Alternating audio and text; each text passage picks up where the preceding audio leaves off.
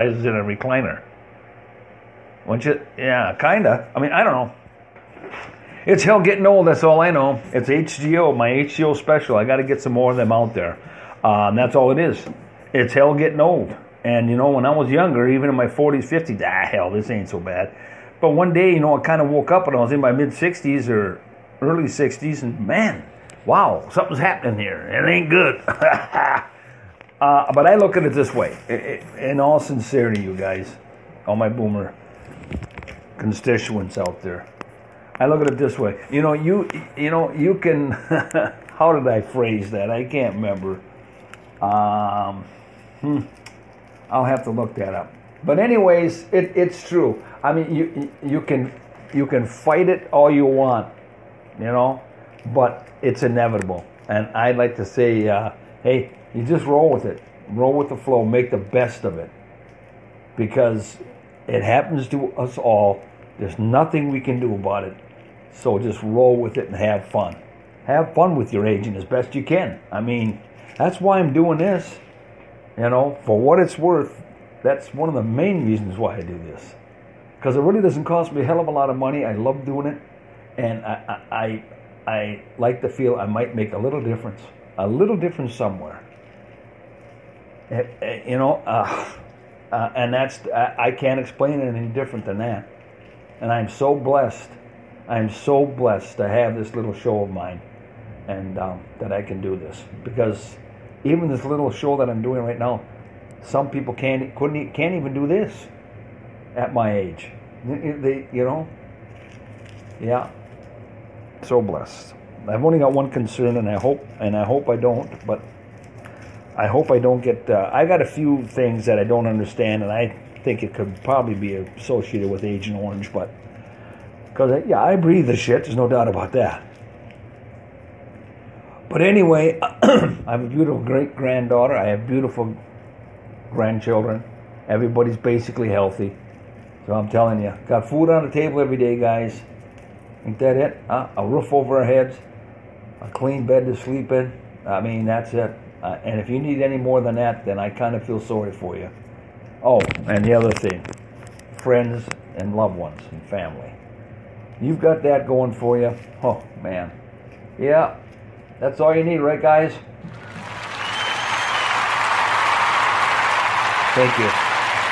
And before closing here, you've got to say, let's say prayers and whatnot for the people down in Australia. You know, it's kind of ironic because I've got, this is the God's honest truth.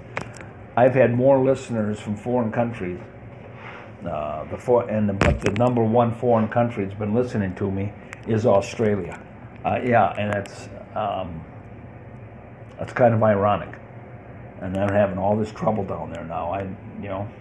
But some of these big shots with these overpaid people that make movies, they're called actors or whatever, and make millions and millions. Some of them are stepping up to the plate and giving millions to that cause down there. And if you see some of those videos, man, I mean, some of those, videos, some of those clips of those poor little koalas and stuff. Oh, man. Yeah, it is. It is devastating. It's not good at all. Anyway, and then we just had, how in the hell are they getting temperatures in January in the hundreds? Man, that's, it's the big GW, I guess. The global warming is, it's a real deal. And then they had California had their fires. Of course, they always have fires, but this one was really bad. And then the other one was, where was it? Amazon jungle. The Amazon had a huge fire there. I don't know. It ain't good. We need that forestation, man. I'm telling you. It's like they say, the Amazon is it's like an air filter, air cleaner on a car, or it helps to clean the air that we breathe. Yes, and slowly, some of these big players in our ecology, in the ecology arena, are disappearing. Yeah, or being depleted. One or the other. Either scenario is not good for us. So anyway, there we go. I got off on it, and I had to get a plug in there, and that plug was for, you know him well, we grew up with him, Smokey the Bear. Only you can prevent forest fires. That's right, and that holds true today. Anyway, don't forget, guys, your Pig Latin workshops are around the Twin Cities still. Check them out if you want to learn Pig Latin. Uye, Arde, Umde, Uckerfe. That's all I know about it. That's all we need to know about. Yes, indeed. Where's the Wife Whisperer? Well, I was going to have the Wife Whisperer on the show a long time ago, and it never materialized. Uh-oh. There they are. There they are, the one and only, making another pass. I love these guys. Officers Turdy and Muldoon from Car 54, Where Are You? A sitcom that ran in the early 50s to probably the early 60s even. Car 54, Where Are You? Yes. Turdy and Muldoon, you guys, huh? What? Turdy? What? Yeah. Oh no, Muldoon, yeah. Keep Turdy away from the extra glazing, will ya? And the extra sprinkle now, will ya? God, you guys, I'm telling you. No, but in all sincerity, these guys, cops, I don't know how they got, when and how they got their stereotype of, hanging out at the donut shops and stuff, and they all started getting chubbier and fatter, and I don't know, it happens, I guess. Oh yes, we got a Ma and Pa Kettle announcement here for you guys. You did know that Ma and Pa Kettle, with the 13 kids, they are the main reason why the government stepped in a little and they introduced the Planned Parenthood. Yes, because of those two hillbillies. You gotta love them, though. You gotta love them, that's for sure. Right, Ron? All right. We got Popeye up there. Wait a minute. Okay, this guy checks in with me too once in a while. Hey, my name's Pee-wee. What's yours? Hey, up yours. You little pervert. Yeah. Yeah. He sits back in the movie theater. There was a box of popcorn with a hole in the bottom. I'm not going there. Anyway. Anyway.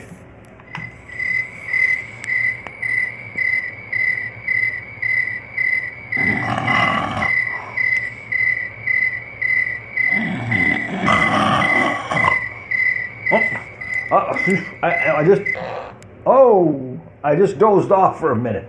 Yeah, I was up late last night. I didn't go to bed till 10:30 almost. Anyway, okay, enough of this tomfoolery. We had, what's this? Oh no, that's for another time, for another show. Some of that stuff. I got so much crapola on my desk here, it's unbelievable. Here's one for you. Here's food for thought. You got sanctuary cities, they're still out there, I guess. Sanctuary cities for all these illegals and people that come in here and stuff that really don't belong and are not here legally. Sanctuary. Why can't we have sanctuary cities for my brothers? Huh? Why can't we have sanctuary cities for all homeless veterans? Huh? What the hell's wrong with that? These cities are designated. That is one of their main focuses within their community, is to see and to provide to where there isn't a one single veteran. And I'll fine tune it. My brothers, my Vietnam brothers, there should not be a one. Your main function in these sanctuary veteran cities is to take care of them, one way or another. And if any veteran is found on the streets and not being taken care of, someone's going to be in deep doo-doo. Okay, I would love to see this. Sanctuary cities for the homeless vets. There's no reason why this can't exist out there. Anyway, all right. I went on and on and on, don't I? I went on. Okay, Cuckoo Time news. We got some Cuckoo Time news for you guys. All right. You remember? Yeah. Okay. They got Twinkie flavored cereal now. Yeah, that's under Cuckoo Time. Where's the Cuckoo Time button? They got Twinkie flavored cereal. Is it any wonder this country, we're so fat and lazy and sloppy and, obese? It's true. Never before, in my 70 years on this planet, never before in the history of mankind, especially let's fine tune it for the Western Hemisphere, have we, and alcohol's in there too, ever adorned food and alcohol like we do right now? It's unbelievable. I mean, you can't even watch a news show. Here they have some guy. I didn't know there was 5,000 different ways how to make chicken. I really didn't. But you go on some of these news shows, even local news shows, Channel 4, whatever, 7:30, 8 o'clock in the morning, they're eating guacamole or some kind of a dish that some guy made up. I mean, I don't get it. It's crazy cuckoo time. Man. Yeah, and anyways, so, not to get too far off track, I would like to see them come out with our own. I would like to have my own cereal. It's a free country, goddammit. And my show, so I'm going to tell you what it is. I want to see them come out with White Castle. Slider cereal, baby. Oh, yeah. Now you're talking. Too damn right, damn you. What do you think about the Slider cereal, guys? Huh? Yeah. You're damn right. I think that'd be dynamite. I think General Mills, being a local company, General Mills should jump on it.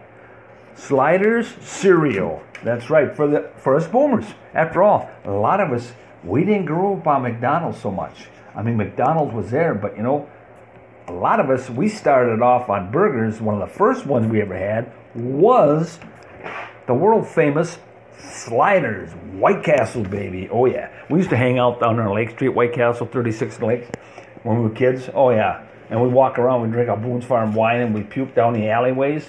Yeah, and then we got a little hungry, and to have fun, we'd hang out at White Castles, where the bums would be in there and getting their cup of coffee for a nickel, trying to sober up. Yeah, we used to go in there too and watch them just for shits and giggles, and then we get coffee and try to sober up with them.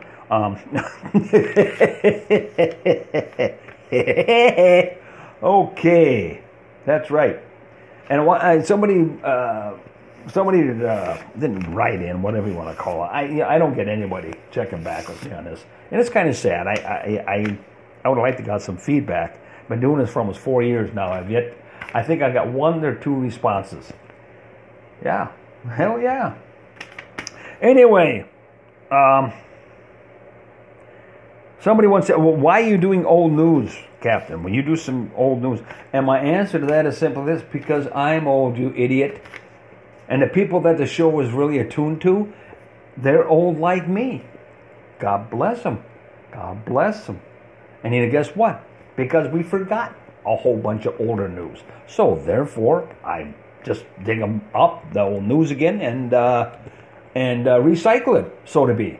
Recycled news, because we forgot a lot about it anyway. Well, maybe not the big ones, like JFK assassination, stuff like that, but there's a lot of other stuff out there that we forgot. Yeah, and my people, they dig it up for me, and yes, they tirelessly work to provide pertinent information for the everyday boomer out there. Whether you're retired, whether you're still working, whether you're working part-time, whether you're whatever. My show is attuned for you guys. That is right. Yeah, that new car that we got last year, that car talks to me more than my wife does now. That's true. Yeah. And speaking of cars, did you guys see the newest cars it had in Vegas? New car convention or whatever the hell it is? Oh my God. They look something right out of Tron. Right out of Tron. You just have to sit in it. The steering wheel on this one, it does everything. Everything. This other one, you can actually recline and take a nap if you so desire. Just hit the auto button. Yeah, it's, oh God. It's pathetic where we're heading, I'll stay old-fashioned as long as I can. I'll fight it every inch of the way, baby. I mean, if you can't experience driving the car, what the hell's the sense in having one? You might as well just hook up a motor and wheels up to your recliner. What the hell? Anyway. All I can say is, hey, you guys, 31 countries, can't all be wrong. 31 countries checked in with Captain Boomer, and I just love it. And it's fun, it's cool, it's exciting, and I hope you enjoy